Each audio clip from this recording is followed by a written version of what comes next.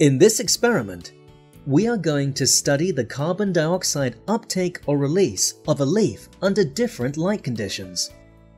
Hydrogen carbonate indicator can be used to detect the concentration of carbon dioxide in the air. It shows different colors at different concentrations of carbon dioxide.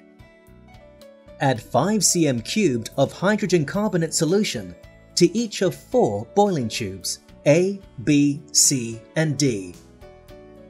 Use a thread and a stopper to fix a green leaf in tubes A and C respectively.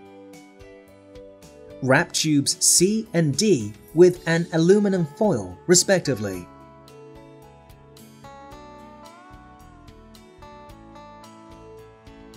The color of the hydrogen carbonate indicator in each tube at the beginning is red.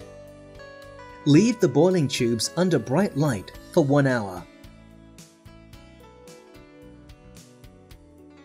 The color of the hydrogen carbonate indicator turns purple in tube A, remains red in tube B, turns yellow in tube C, and remains red in tube D.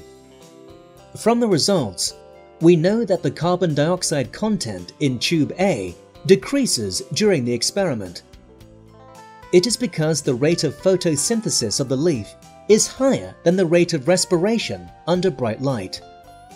So the leaf takes up carbon dioxide. The carbon dioxide content in tube C increases during the experiment. It is because the leaf only carries out respiration in dark. Thus, it releases carbon dioxide to the air.